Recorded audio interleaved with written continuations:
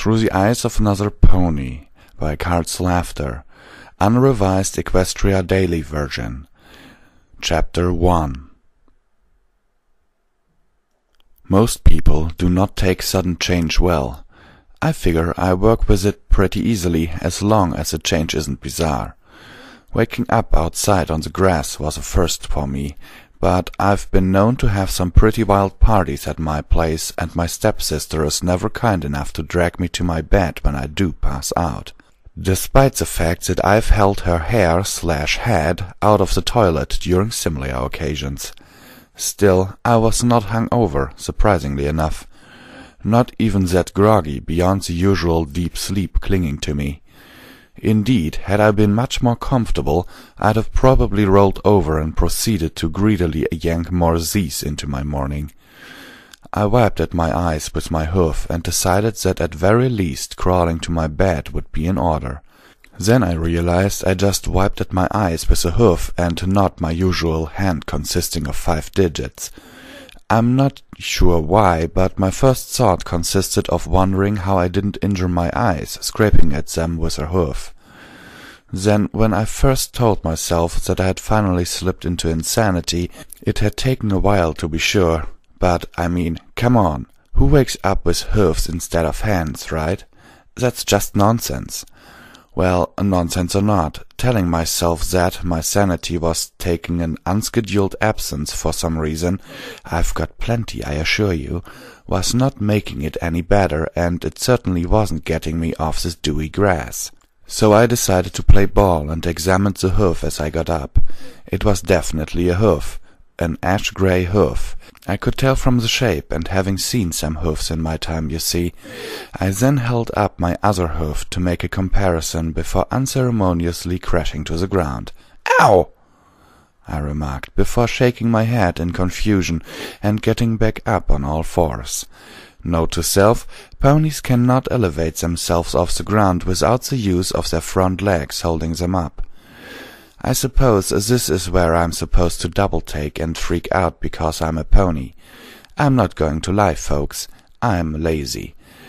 Not incredibly lazy, but yeah, I'm up there when it comes to doing things that are mentally draining. When it comes to the mentally exhausting stuff, I just don't want to do it, and freaking out is very much one of those things. I mean, it's up there with doing your taxes and attending those stupid webinars. So, rather than lose my mind over that, I sat down exactly the way ponies don't and examined my hoofs again, this time keeping at least one on the ground at any given time. "So, I'm a pony," I muttered out loud, still trying to sell the possibility of insanity to myself. "This has terrible implications." With that in mind, I decided to focus on my surroundings, namely to find a mirror so I could examine my poniness and be as appreciative as I should be. I quickly deducted that I was in Ponyville. Big surprise.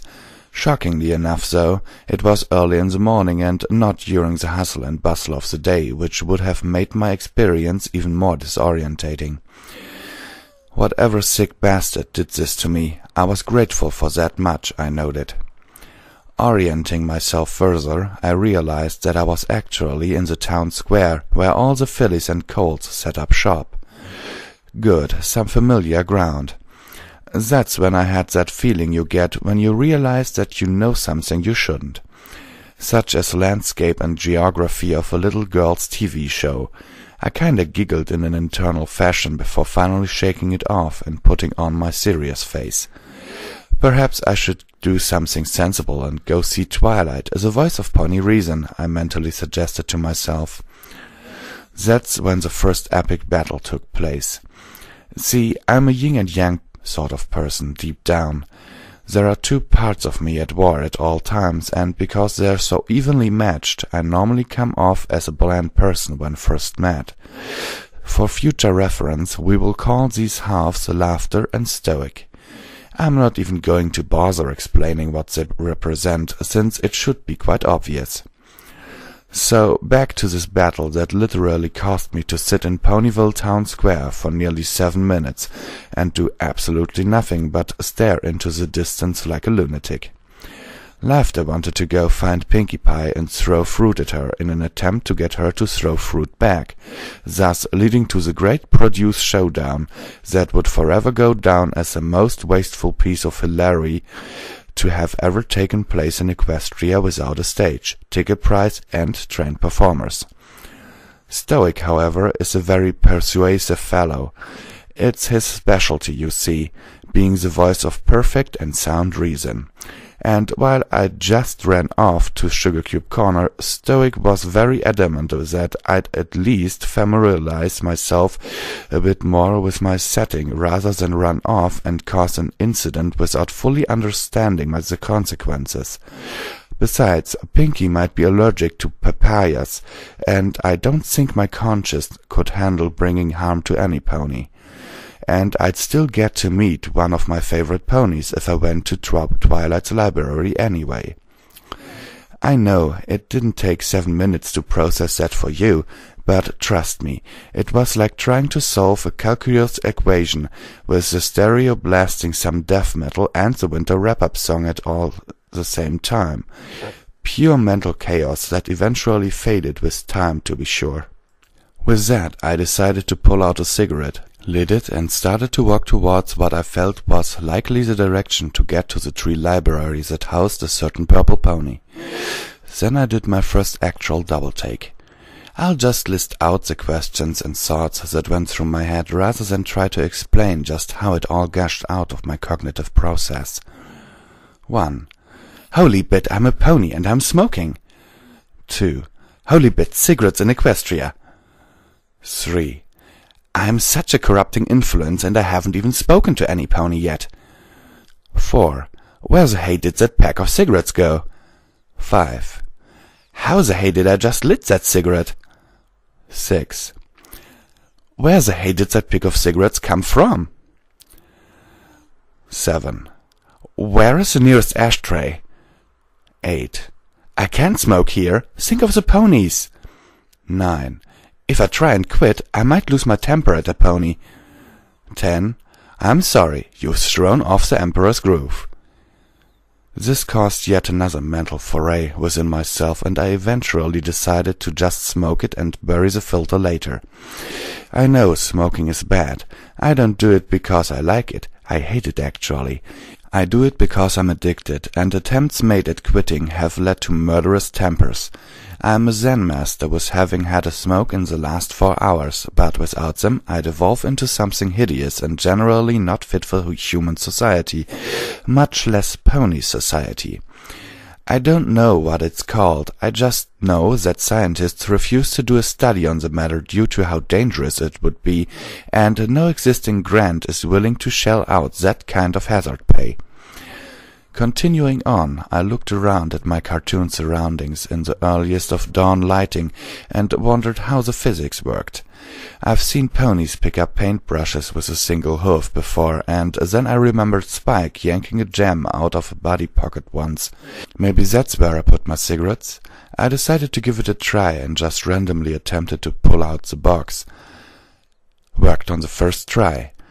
I'm still not sure if this excited me or angered me, but sure enough, in my ash-gray hoof was a silver and cyan box of Marlboro Smooth 100s. I stared to go into another breakdown over this, but I realized those were extremely tiring and time-consuming. Thus I decided not to. Marlboro, I said with a snicker, as I spotted a very familiar library in the distance, putting the box of cigarettes back. My smile widened. I began to run, gallop, towards the big tree before stopping just at the door and wondering just how early it was. I pulled out my smartphone and clicked the button on it to check the time. 6:52 a.m. I put it away before doing another double take. Just how much crap did I have on me? Ugh, whatever.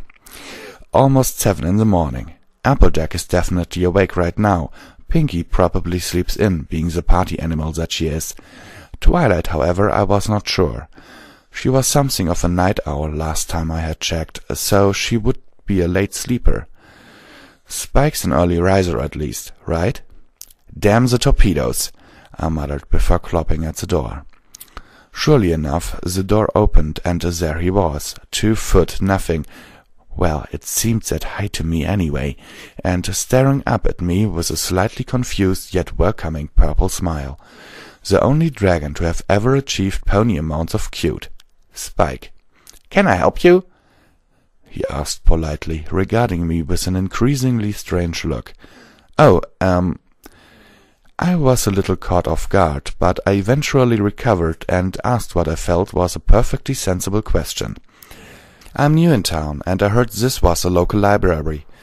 Being something of a foreign scholar, and I wanted to pursue the contents, but I wasn't sure if it was available for just any pony. Is it public or private, my good sir?" Spike stared at me as though I were completely crazy. This in turn made me go from feeling incredibly clever to equally stupid. I'm not used to feeling stupid, you see. I'm not trying to boast here, but I am an extremely capable and intelligent person when I put my mind to a task, and doing the occasional stupid thing actually causes me to laugh rather than actually feel stupid. This time I felt it. Full-on stupid. Who's the silly pony? I am. I can't say I cared for it. "What do you mean, is it public or private?" he finally asked. This actually brought a sense of relief. Spike must not have been aware of the difference.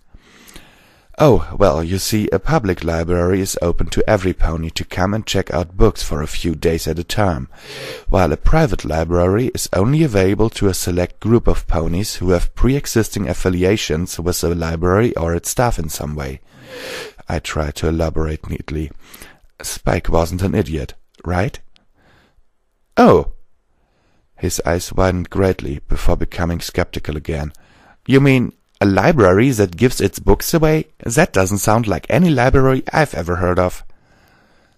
"Oh, well, you see, the ponies bring them back after a few days. Basically, the process works like this. A. Ponies come in to check out a book after registering with the library staff. B.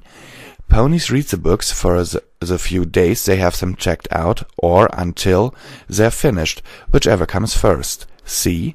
They bring them back to the library for other ponies to come read, so the library can continue sharing its wealth of knowledge without ever losing its books for more than a HANDF, hoofful of days at a time." That was when I saw a different purple head poke around the doorframe inquisitively. I was instantly overwhelmed with awesome. My cigarette fell out of my mouth. Ugh, I still had it? As I took in Twilight Sparkle. Naturally, we know what Twilight looks like, and it's not like I was beauty-struck. It was just the entire concept of one of the main 6 in my actual presence. Another mind-blowing moment. This was becoming quite the theme of my day. "I've never heard of these public libraries." Twilight gave me a suspicious look. "Where are you from?" After composing myself and stomping out my cigarette, I smiled happily. "I'm from a different world, hence the whole foreign scholar spiel. I'm actually looking for you, Twilight Sparkle. I need your help. I'm kinda long way from home." Twilight boogled a moment at the fact that I knew her name, but being the sensible gal that she is, did not panic and simply stepped aside. "Come in, please." With that, I trotted in, making sure I was careful to wipe my feet, hoofs, damn it, on the mat before finding the nearest bench and firmly planting my plot on it in the exact same fashion that ponies do not, again. It smelled like a musty old library, as one would expect. That fact alone was pretty cool. I actually breathed in several times, smiling dreamily as I made sure to memorize the smell. Spike and Twilight stared at me like I was from outer space. Technically, I probably was, but that didn't make me feel any better, and as I realized just how dumb I looked. I cleared my throat, blushing somewhat, I'm sure. I don't know how to say this, other than I'm not a pony in all actuality, and that my presence probably isn't a good thing. Though I won't lie, me being here is not upsetting me in the least. The purple pony and purple dragon exchanged a purple glance before looking back at me. Twilight gave me a skeptical smile. "You don't look especially different from any other unicorn I've seen." My jaw dropped before I slapped at my forehead with my hoofs, not hands, and was met with a rush of joy, as I felt the ivory, I'm assuming it was ivory, for all I know it's actually made of incredibly hard cheese, horn poking out of my forehead. "No way! I'm a friggin' unicorn!" I gasped before hopping up and focusing like a madman. "I wonder what spells I can cast." "I'm fully capable of believing he's an alien," Spike stated flatly before walking for the stairs, having lost interest in me. "Let me know if you want to capture and study him, Twilight. I'm going to find some breakfast." "Spike, manners!" she snapped at the baby dragon before turning back to me. "Okay, so you weren't aware of the horn in your head. And you're how old?" 23, actually," I said, still straining as hard as I could to make some unicorn magic happen. I won't lie, folks. Laughter was in control here, and even Stoic was kinda curious to see where this would go. "Are you trying to cast a spell?"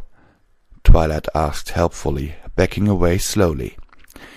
I gave up with a sigh. Mentally tiring activities were in abundance today, it seemed. Then I was stuck with an idea and pulled out a cigarette from my nothing, body pocket just sounds weird, and lit it, with a bit of fire that came from my horn. There wasn't a lighter, it just lit on its own, practically. I was a pyromancer. Picture the greatest day of your life and multiply it by 3. Yeah, you're getting close to just how cool this day was, but still not there yet. "Awesome!" I gasped with a typical awesome face. "I control fire. What's my cutie mark look like?"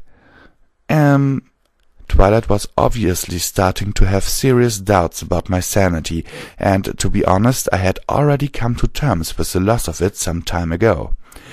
I did an adorable spin that Applebloom would have been proud of and spotted it. It was a shield made of orange fire with a faded-in blue center. It also seemed as though I were ash-gray all over, which made sense since I didn't know of any ponies that were multicolored on their coats. My tail, however, was flame blue with a fiery orange tip. I kinda felt woozy after that. I mean, the sheer amount of cool piling into a single hour was going to overdose at this rate and likely kill me or render me comatose. I needed to get a grip, though. Laughter had his fun now, and it was time for serious business again. I stopped behaving like a buffoon before sighing and turning back to turn Twilight with a sheepish smile. "Sorry, this is all just so very new to me. You see, I only got here about half an hour ago, and it's been a lot to take in." Twilight looked relieved that I was actually somewhat sensible again and simply nodded. "It's okay, just let me get you a drink. What do you like?" "Tomato juice, milk, sweet tea, water, in that order," I rattled off, avoiding anything ponies might not consume, like, I don't know, blood or beef juice. Whatever, I was being cautious. When she returned with a glass of milk on a floating plate, I smiled happily and took the glass with 2 hoofs, which is a lot harder than it sounds, and after thinking about it, it sounds hard, but yeah, harder than that. Throwing it back with gusto. It does the body good. "Well, I can tell you're not used to being a unicorn," she pointed out with a worried smirk. "Why didn't you just levitate it with your magic?" "Like I said, I've only been a unicorn for half an hour," I reminded her before taking a drag of my cigarette. "Crap!" The sudden realization that I was smoking in Twilight's house sank in immediately. Another little piece of information about myself: I do not smoke indoors. At all. At least not without a huge amount of motivation to do otherwise. I don't care if I'm at someone's house who does smoke indoors. It's a sign of disrespect to the home, if not the home owner, and I am a very respectful person. I immediately doused the cigarette on my tongue and stashed it back into my nothing without a second thought, blushing terribly. My shame level was somewhere beyond 9,000, if it were at all measurable. "Sorry," I muttered sheepishly. "You just burnt your tongue," she gasped, staring at me like I was crazy. She did that a lot, and I'm still certain I'm to blame for it. No, I refused, sticking my tongue out to her to show her how wrong she was. I'm an experienced smoker, so I know how to do that without actually hurting myself. It's actually not that hard. It just tastes terrible. What was that anyway? It kinda smelled, well... She was trying to be polite and think of a kind way to tell me that cigarettes reeked. I know, they smell terrible. I'll explain some other time. It's not that important right now. What is important is discerning if my presence here has any determinal effect on Equestria as a whole beyond my potential harmful knowledge. Assuming you're not actually crazy, right? She pointed out that damn metaphorical elephant standing in the middle of the room being fat and obvious. Screw metaphorical elephants. I'm not sure of which I'd rather it be, I stated honestly with a nod. But the more I realize I've yet to do something out of character for me, the more I'm fairly certain some greater power is just screwing with me. That said, where do we go from here? Well, the first thing we need to do is start sharing some basic information. Twilight nodded before picking a nearby bench and lounging onto it. That will give me enough information to find out whether or not you're making this up. So, what do you actually look like, assuming you're not a pony? Actually think of Spike, I said, instantly grasping the bipedal form of the baby dragon. Now we'll try and mold and detail from there. No tail. 5 fingers instead of 4. Also, instead of scales, humans have soft, smooth, mostly hairless skin that have color tone ranges of pink, orange, brown, white, black, and mixtures thereof. Then, instead of those spines on his head, give him a pony's mane with color tones ranges of black, brown, white, blonde, darker reds. Now make him about 6 feet tall, and that's the basic idea. I suppose if you wanted to, I could ramble on about how many different ways humans can look, but that would take an entire day on its own. I kid you not. As diverse as ponies can get, they really have nothing on humans in how different they appear. Twilight blinked, utterly caught off guard at how quickly I was able to answer the question, and with such detail, before smiling a tad reluctantly. "We're going to be here for a while, aren't we?" I sighed with a wistful smile. It really wouldn't hurt my feelings. So, what do you want to know? And we burned about the next 2 hours talking about Earth. Sometimes I simply had to deny her answers, explaining that until I have a better understanding of where I was, I couldn't risk telling her. Things such as war, murder, or other grim-dark subjects I tried to avoid and would even flatly refuse to approach anything related.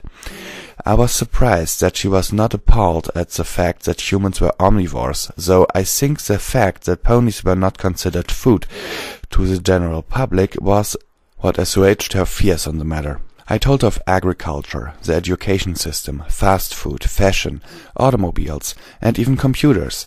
She thought I was making up that last part until I showed her my smartphone. I had to take it away from her to get back to the discussion, but not before promising to her to let her look at it later. I mostly did so to keep her from seeing all the MLP content on it, and her end up thinking I was some crazy stalker. Ha, aren't we all? I found it particularly amusing that Twilight was utterly floored at how humans could predict the weather based on certain patterns and fronts. I admit I don't know much on the subject, but I explained that even though we don't control the weather, specialists on the matter allowed humanity to work around it quite nicely with the occasional exception. And no, humans don't have magic. We have sums, which are as close to magic as you can get, in my opinion. Then I turned the tables on her and had her explain Equestria to me, how Earth ponies actually had magics that let them use their hooves and tails as prehensile limbs, and were actually much better at it than unicorns, who mostly relied on their horns magic for such interaction. That made sense actually, since I had seen Applejack do lasso tricks with her tail, I silently concluded. Pegasi were able to use their magic to make themselves lighter, explaining the physics behind such small wings propelling ponies into the air, and that the same magic allowed them to directly interact with the weather, as well as certain special talents. Talking about cutie marks and names that seemed to pertain to significance towards a pony's special talent took up quite a bit of time in itself. Twilight assured me, though, that a pony was free to choose her special calling, even if it was only subconsciously, and that fate would sometimes magically cause such things as names and coloring of one's mane and coat to reflect that talent.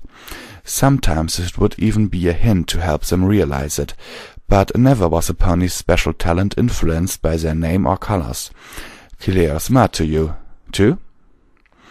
Finally the interruption came in the form of hay, lovingly served to us by Spike. I grimaced. Being a pony does not mean I want to eat hay. Sorry, even if some pony part of me inside found the hay appetizing, the real me did not, and the real me gets the final say. Twilight looked at the clock. "Oh, wow, we've been at this for a while, haven't we?" She laughed a bit before taking a bite out of the hay. "Thank you, Spike." Spike smiled at her before looking at me inquisitively. "So, what, aliens don't eat hay?" "Nope," I stated firmly, before sighing. I needed to at least try and be polite. "I will try it, though. Just don't expect me to be blown away." With that, I took a chomp, and my eyes widened considerably. It tasted exactly what you would expect hay to taste like. Big, dried grass. It tasted so bad. It's hay! I found myself utterly amused by the entire concept of such horrible food eaten just because ponies are supposed to eat it, even though these ponies were obviously superior to the ponies back on Earth, and could make the connection of, hey, this hay tastes like crap. What about hay is so appetizing to these ponies, I asked myself incredulously as I began laughing with my mouth full. Twilight and Spike stared at me as I literally laughed my way through an entire bite of hay. I couldn't help it. It was just funny. I'm eating hay, and even though I'm a pony, and I should like it, nothing could be further from the truth. After swallowing, I shook my head with a chuckle. "That was terrible. Do you have a kitchen? I'm sorry, but you guys need to try something with a bit of flavor." Spike seemed extremely offended, but was cut off by Twilight, who obviously was curious to see what would happen. "Of course! Spike, please show Mr.—" We all saw the leather-heavy silence fill the air, as we all realized that I had yet to give them my name. She gave me a hesitant smile, and waited for me to supply her with one. "Well, I can give you a name that I make up to fit in with the ponies, or I can just give you my real name, which is, to be honest, really isn't that exciting to me," I offered, shrugging somewhat. "Whichever you prefer, I suppose," she replied, laughing a tad in response to my nonchalant approach to rather significant details in my life. "Let's go with a pony name for now. Let's go with something cool and related to fire in some way. Suggestions, Lady and Dragon?" I decided to get a little help. "Yeah, hot air," Spike said with a smirk, earning a glare from Twilight. I laughed. It was pretty clever, and, to be fair, I had insulted Spike's cooking. "How about Firefly?" Twilight gave a helpful smile. I grimaced. Dash's beta name. I don't think so. Not because it's a bad idea, but yeah, trust me when I say that could cause problems, and that's the last thing I want to do." "Spitfire?" Spike suggested with a draconian shrug. "That's the lead pony of the Wonderbolts," I pointed out, not sure if they were aware or not. "She might take offense."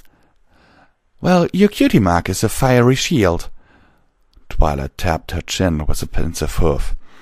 "Yeah, but Pinkie Pie's cutie mark is a bunch of balloons," I pointed out instantly. "So really, it can be whatever I like, I suppose." Twilight gave me a suspicious glance, probably catching on to the fact that she had never mentioned Pinkie Pie or her cutie mark. "I suppose so." "Bah, I can't think on an empty stomach," I said with a huff, and got up off the bench, jumping to my hoofs rather over-dramatically. "Spike, to the kitchen. Have you ever heard of lo mein?" "No," he responded flatly, and proceeded to saunter away, leaving me somewhat deflated. His lack of enthusiasm simply would not do. As such, I picked him up by his spines and tossed him onto my back, galloping away in the general direction he had aimed for. "Hey, watch it! Be careful with him! I've only got one!"